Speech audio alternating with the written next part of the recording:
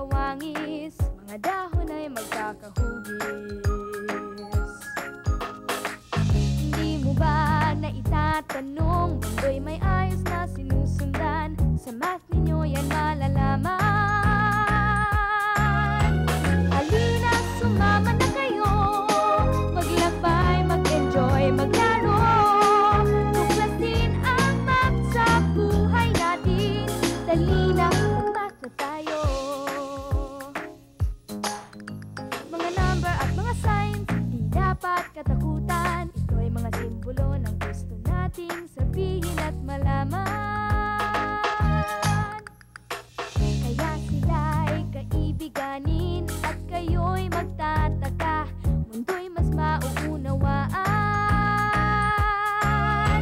Halina, sumama na kayo, maglakbay, mag-enjoy, maglaro, tuklasin ang math sa buhay natin. Dali na, mag-math na tayo. Halina, sumama na kayo, maglakbay, mag-enjoy, maglaro, analisin,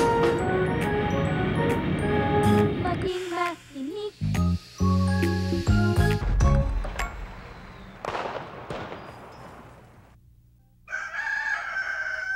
Merong oras para sa lahat ng bagay. Mula pa lang sa pagising sa umaga, meron na tayong sinusunod na pattern na inaayon natin sa pattern ng oras.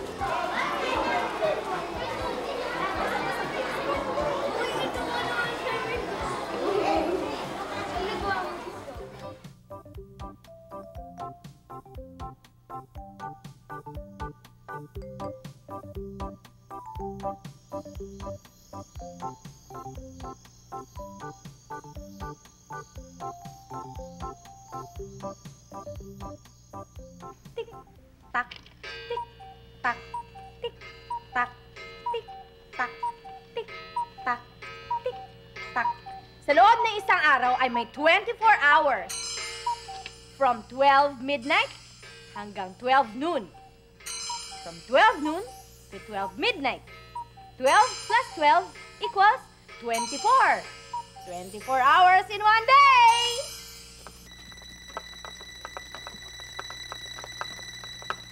If there are 24 hours in one day, there are 168 hours in 1 week. And there are 7 days in 1 week.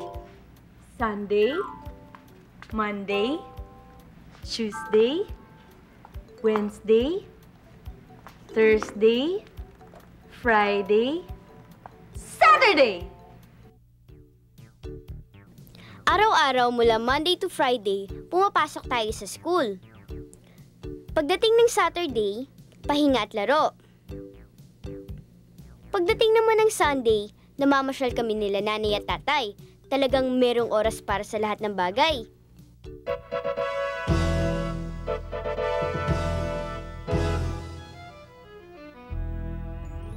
Sa pag-ikot ng mundo, sa pag-ikot ng kamay ng relo, sumisikat ang araw at lumulubog, lumilipas ang panahon.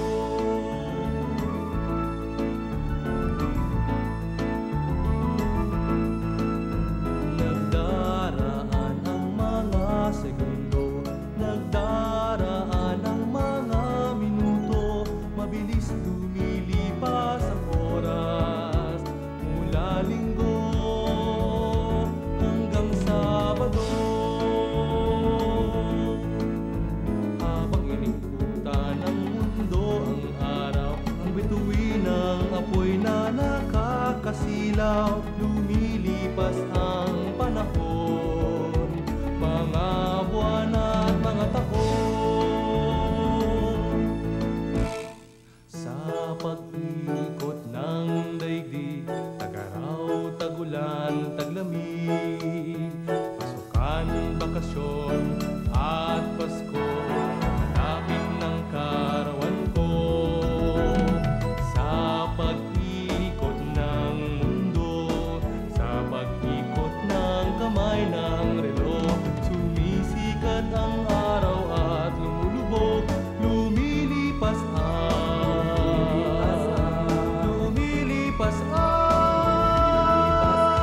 panahon.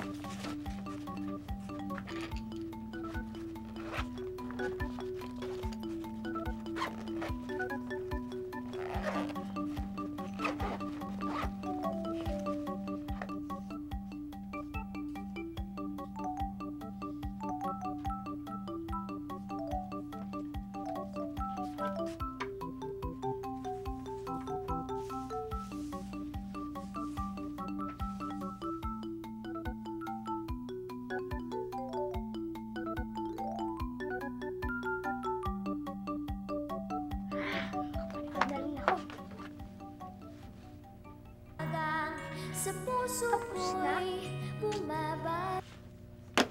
Nakakulungkot naman pag Biyernes. Palagi na lang ako nahuhuli sa panonood ng paborito kong palabas. Napakain ko pa po yung aso namin, tapos kakain pa po ako ng hapunan. Kaya hindi na naman po ako nakapanood ng paborito kong palabas. Ba't kaya? Alam mo, tingin ko dapat kang gumamit ng orasan. Yan. Para i-schedule mo ang lahat ng gawain mo sa bahay. Teka muna, ano bang alam mo tungkol sa oras? Ang alam ko po, ang bawat galaw po ng kamay na ito ng relo ay 1 second. Meron pong 60 seconds in 1 minute. Sa pagitan ng bawat number ay merong 1, 2, 3, 4, 5, 5 seconds. At sa relo naman ay merong 1, 2, 3, 4, 5, 6, 7, 8, 9, 10, 11, 12. 12 numbers. 5 times 12 equals 60 seconds. Isang ikot, 1 minute. Eh, sa loob ng isang oras, mayroong 60 minutes. Yun. Pero hindi ko pa rin po maintindihan kung paano po ito makakatulong sa problema ko.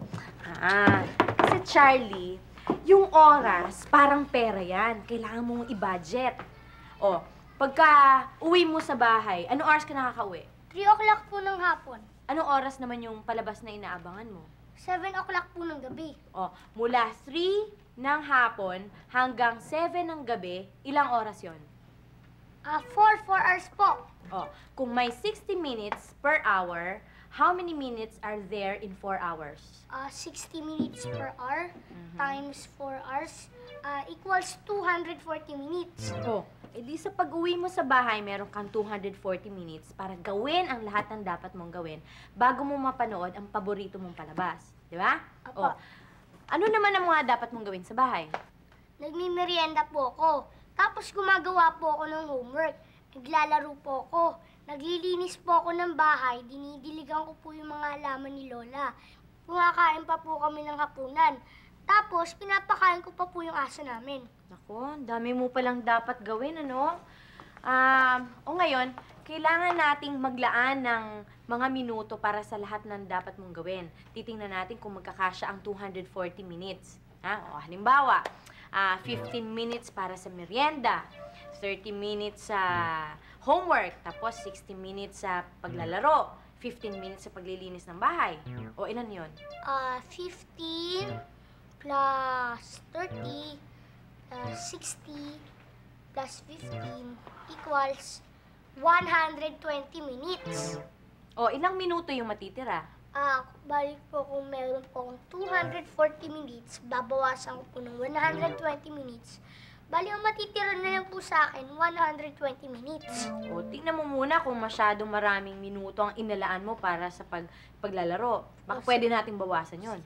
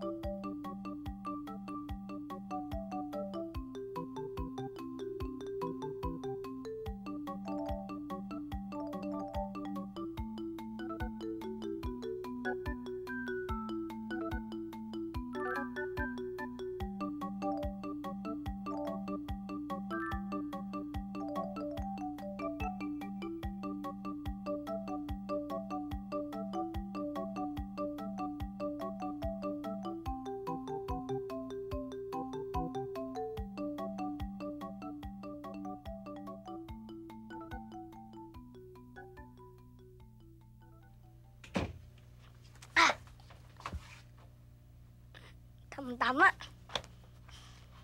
Sa wakas, makakapanood na rin ako ng paborito kong palabas. Brownout!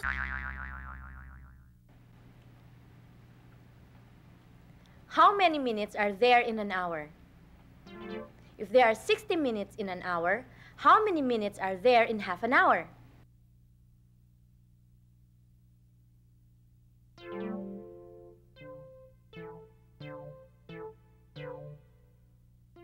Now, how many minutes are there in 1/4 of an hour? 60 minutes divided by 4 equals 15. 15 minutes.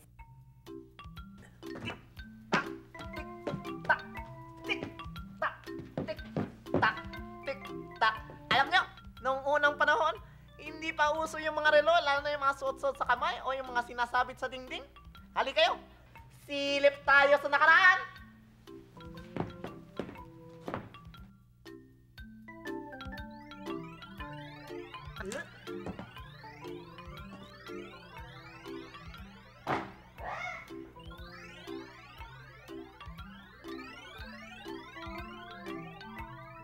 Noon, inaalam ang oras sa pamamagitan ng sundial. Mula sa pagsikat ng araw sa umaga hanggang tanghali, hanggang sa paglubog uli ng araw sa hapon, nag-iiba ang tama ng araw sa sundial. Nasasabi ang oras sa pamamagitan ng anino. At meron ding gumagamit ng mga pabigat.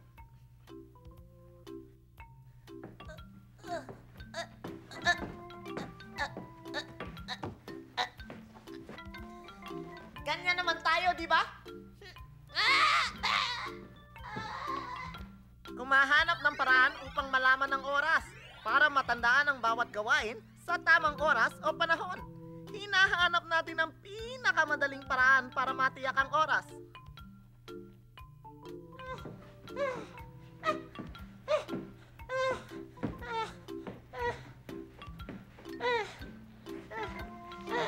Kaya ngayon, meron na tayong iba't ibang mga orasan tulad ng relo na sinusuot natin sa ating mga kamay o yung mga relo na sinasabit natin sa mga dingding.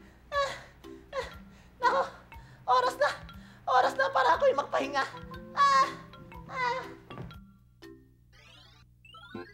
Sunday, Monday, Tuesday, Wednesday, Thursday, Friday, Saturday. January, February, March, April, May, June, July, August, September, October, November, December. Sa Filipino, Enero, Pebrero, Marso, Abril, Mayo, Hunyo, Hulyo, Agosto, Setyembre, Oktubre, Nobyembre, Disyembre, lubi-lubi! Isang taon. Importante sa tao ang mga panahon. Mula sa pang-araw-araw, linggo-linggo, buwan-buwan, hanggang sa taon-taon. Kapag June, pasok ka na. Sa mga sumusunod na buwan, nariyan na ang tag-ulan. Kailangan nang magdala ng payong o di kaya kapote. At kapag merong bagyo, walang pasok. Hindi nagtatagal at lumalamig ang simoy ng hangin. Naglalabasan ang mga parol.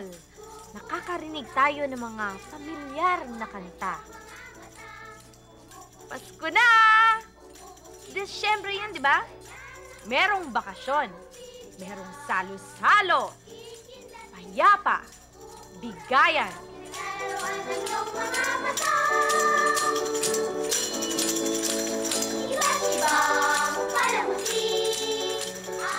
At pagkatapos ng Pasko, bagong taon! Kasi mula January hanggang December, isang taon. 12 months na yun! Kaya magsisimula tayo ulit sa January! Alam niyo ba kung bakit nakaisip ang tao na gumawa ng kalendaryo? Kasi noong unang panahon pa lamang, kinakailangan ng obserbahan ng tao ang pattern ng pagdating at pag-alis ng mga panahon sa loob ng isang taon. Oo, may pattern ng panahon. May tamang panahon sa pagtanim at may tamang panahon sa pag-ani. Siyempre, pinaghahandaan ng panahon. Pag malapit na ang tag-araw, nag-iibon tayo ng tubig. Pag malapit na ang tag-ulan, inaayos natin ang ating mga bubong para makaiwas sa tulog. May humigit kumulang sa 30 days per month. Ito ay naaayon sa siklo o cycle ng kabilugan ng buwan. Kaya nga tinawag na buwan, di ba?